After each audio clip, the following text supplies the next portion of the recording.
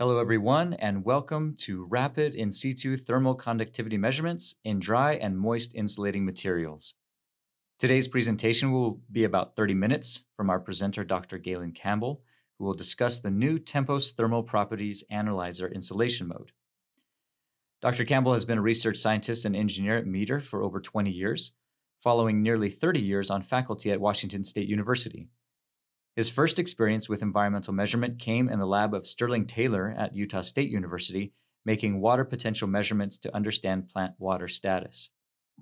Dr. Campbell is one of the world's foremost authorities on physical measurements in the soil-plant atmospheric continuum. His book, written with Dr. John Norman on environmental biophysics, provides a critical foundation for anyone interested in understanding the physics of the natural world.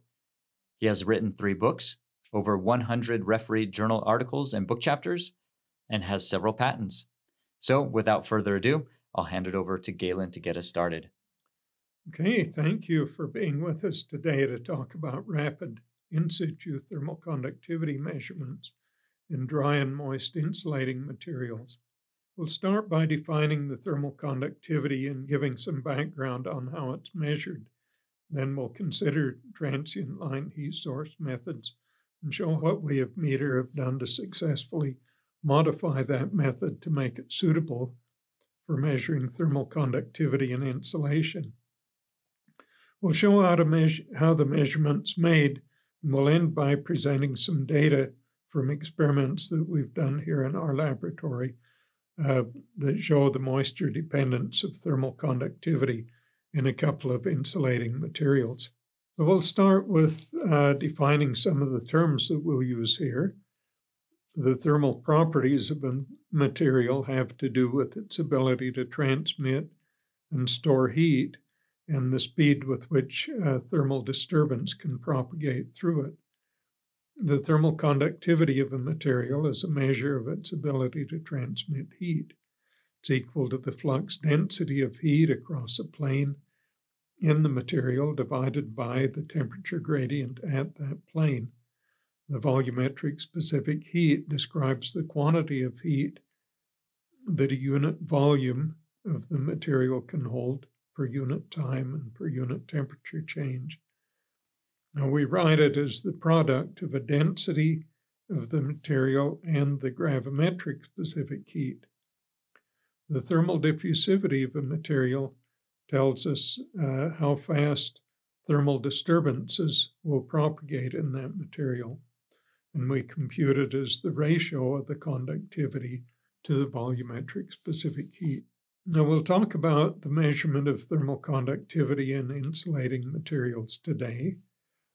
Instruments to measure thermal conductivity fall into 2 classes, steady state methods and transient methods.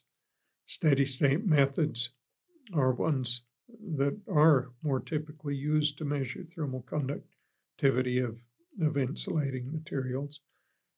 Both guarded hot plates and heat flow meters are used for that. The transient methods, like the line heat source, are widely used for measuring thermal conductivity in materials that have higher thermal conductivities than insulation. But for reasons that I'll discuss a little later, they haven't worked well for insulation in the past.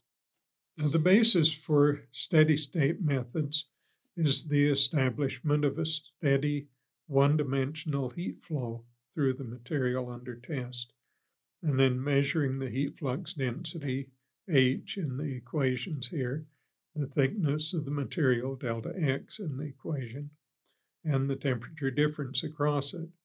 The thermal conductivity is computed as shown in the equation by multiplying the heat flux density by the thickness and dividing by the temperature difference. The transient line heat source method uses a needle, inside which is a heater and a temperature sensor. You place the needle in the sample, you run a current through the heater for a short time and measure the temperature response of the needle. Then find the conductivity that best matches a simulated temperature response with the measured device. the one that gives the best match will be the thermal conductivity of the material.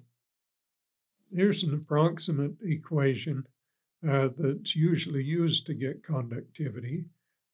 It's K in the equation from the heat input, Q in the equation, and the set of temperature measurements that we make.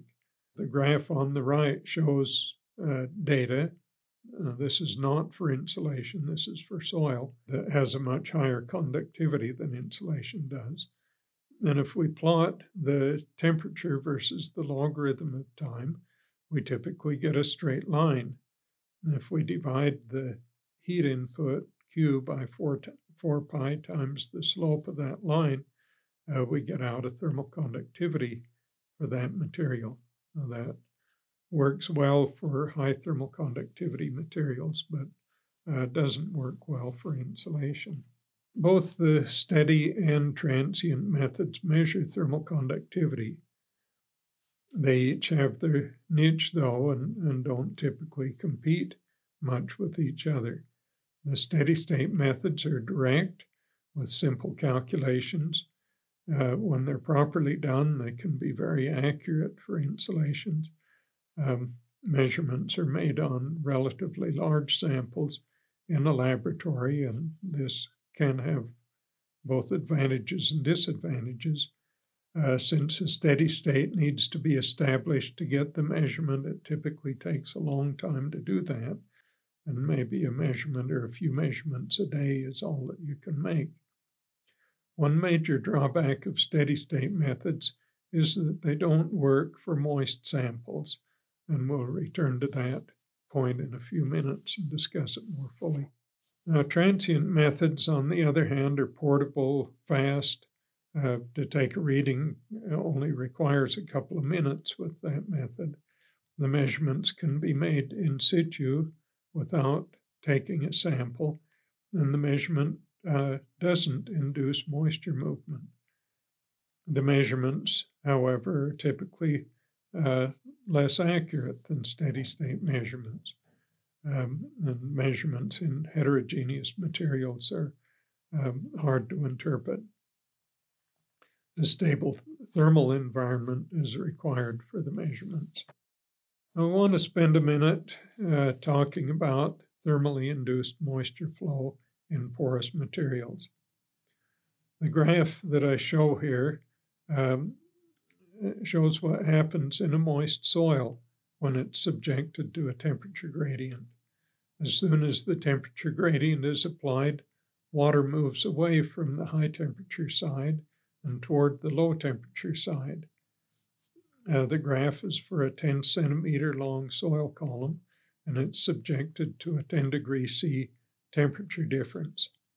The initial water content of the soil is about 17.5%, but after about 6 hours, the water content at the cold phase is 21%, and at the hot phase, it's 10%. After 4 days, the left 6 centimeters of soil, the cold end, is around 23% water content, and the right 4 centimeters is around 5% water content. Now, this graph is for a soil, but the same thing happens to wet insulation or any other moist porous material. The temperature gradient creates a vapor pressure gradient that results in water transport. This happens with moist insulation when we subject it to a temperature gradient in a steady state apparatus. Since the moisture affects the thermal conductivity of the insulation, steady state methods don't give correct measurements of thermal conductivity in moist insulation. Transient methods inject only a short heat pulse to make the measurement, so moisture redistribution is negligible during that short pulse. Now, a few slides back, I showed the equation that we normally use for the transient line heat source. They were developed assuming the heat source really is a line that doesn't have any mass, doesn't have any heat capacity, The needle we use in these measurements, of course, has both mass and heat capacity. For denser samples like soil, the needle heat capacity is similar to that of the sample, so the line heat source assumption works. But for insulation, the needle heat capacity can be 60 times that of the insulation. So those simple equations just don't work. It's possible to make a numerical model, however, that can correctly account for the heat capacity of the real needle. We can use that in an inverse calculation to determine thermal conductivity. Now, the analysis is a lot more complicated, and we also need to know the volumetric specific heat of the sample to get an accurate value for the conductivity. Now, the diagrams on the left here show different levels of complexity in the numerical model for the heat flow from the needle. The top diagram is for the line heat with no heat capacity. The second diagram, second one down, shows a simplified sensor with a heater and a thermometer. The bottom diagram takes into account the epoxy and stainless steel, as well as the heater and temperature sensor. The graph on the right compares the temperature responses of these three models in measurements in glycerin. We've conducted extensive testing of this method for determining thermal conductivity of insulating materials. And we've shown that an inverse method incorporating this numerical solution to the Fourier heat transfer equation does a good job of determining thermal conductivity in the insulation.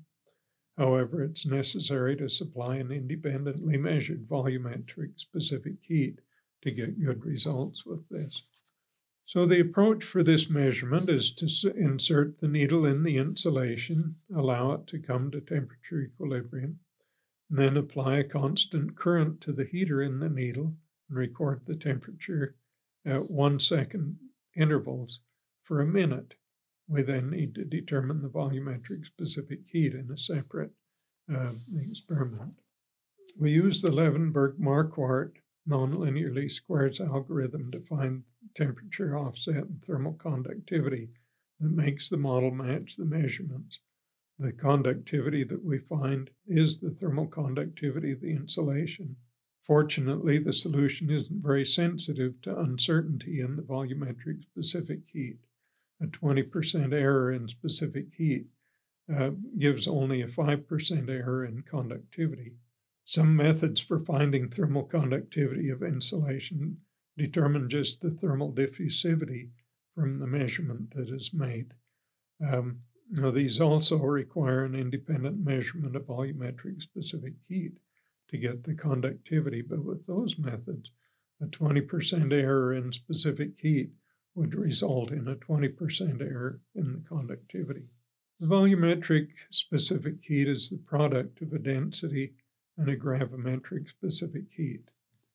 The density is easily measured, and that's often the largest source of uncertainty in the calculation.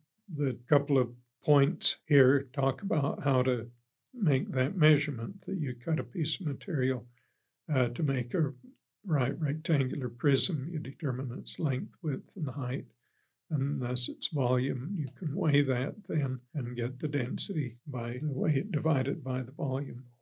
The table here is from the internet. It gives gravimetric specific heat values for some of the common materials from which insulation is made.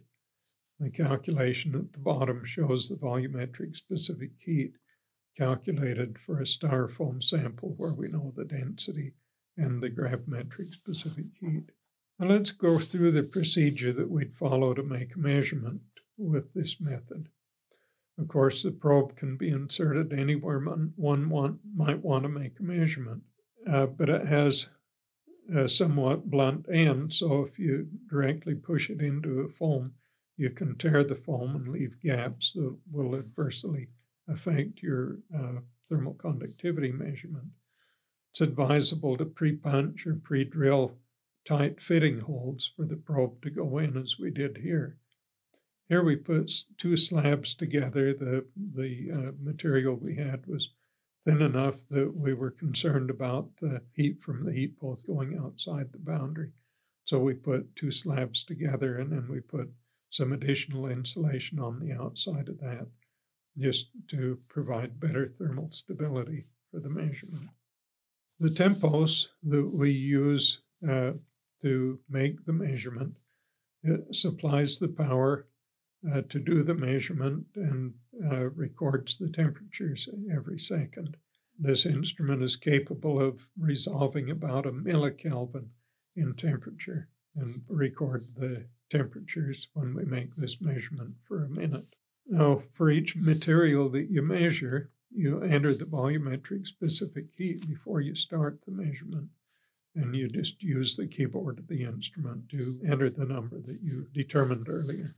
Now, the tempos does the simulations, and it finds the conductivity and the offset that best fit the data that obtained in the reading to that model. Here's an example of a set of data obtained on a styrofoam sample. The standard error of estimate for this data set is about 8 millikelvins.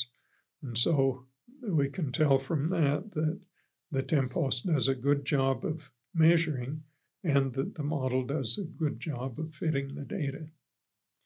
So I hope it's clear now from what I've presented that the transient line heat source method that we use with the tempos and our new algorithm that we put in the tempos does a good job of measuring the thermal conductivity of insulation.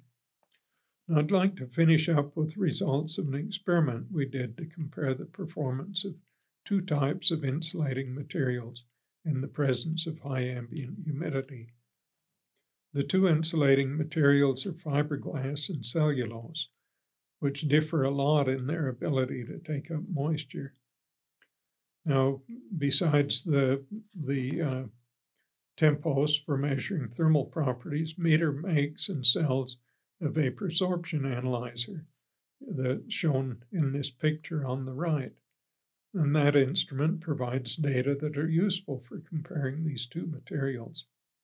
The graph on the left compares isotherms for the two materials.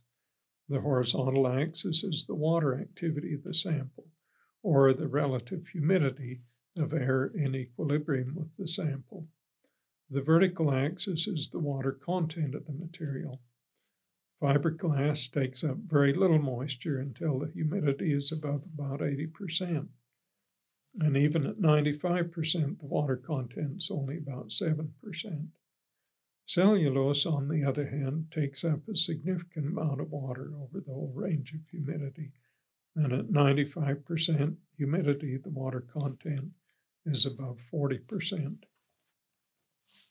Two lines that are shown here are for adsorption and desorption.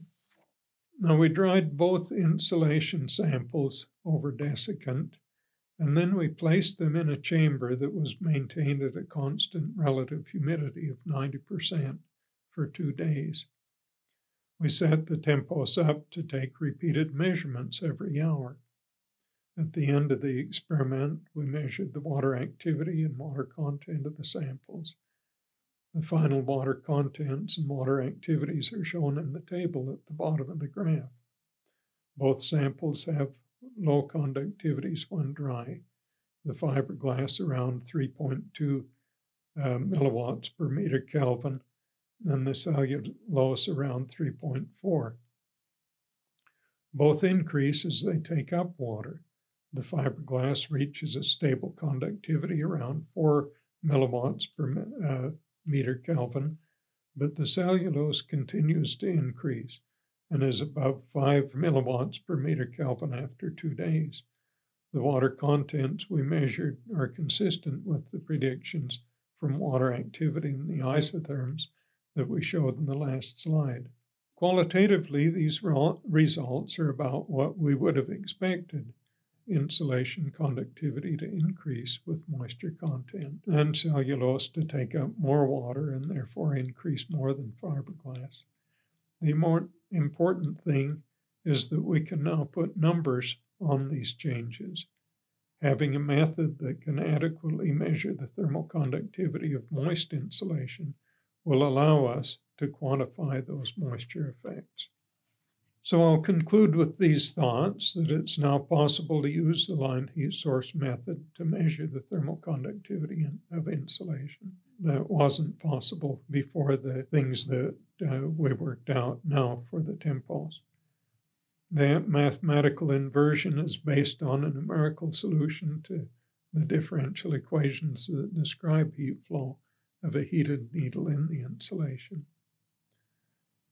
We need an approximate volumetric specific heat for the insulation in order to get an accurate thermal conductivity, but that's typically not hard to come up with. And we can still get accurate conductivity measurements even if there's some uncertainty in that measurement. Finally, the ability to use transient methods now makes it possible to measure humidity dependence of thermal conductivity in insulation. Thank you for being with us today. All right. Thank you, Gaylon. That's going to wrap it up for us today. Thank you again, everyone, for joining us, and we hope you enjoyed this discussion. Please consider answering the short survey that will appear after this webinar is finished to tell us what type of webinars you'd like to see in the future. And for more information on what you've seen today, please visit us at metergroup.com. Finally, stay tuned for future Meter webinars. Thanks again, stay safe, and have a great day.